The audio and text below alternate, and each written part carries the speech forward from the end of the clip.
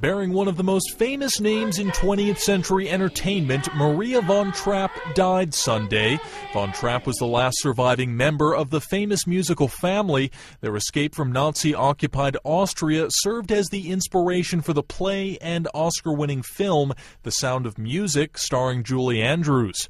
After fleeing their homeland in 1938, the von Trapp family performed concert tours throughout Europe and then a 3-month tour in North America.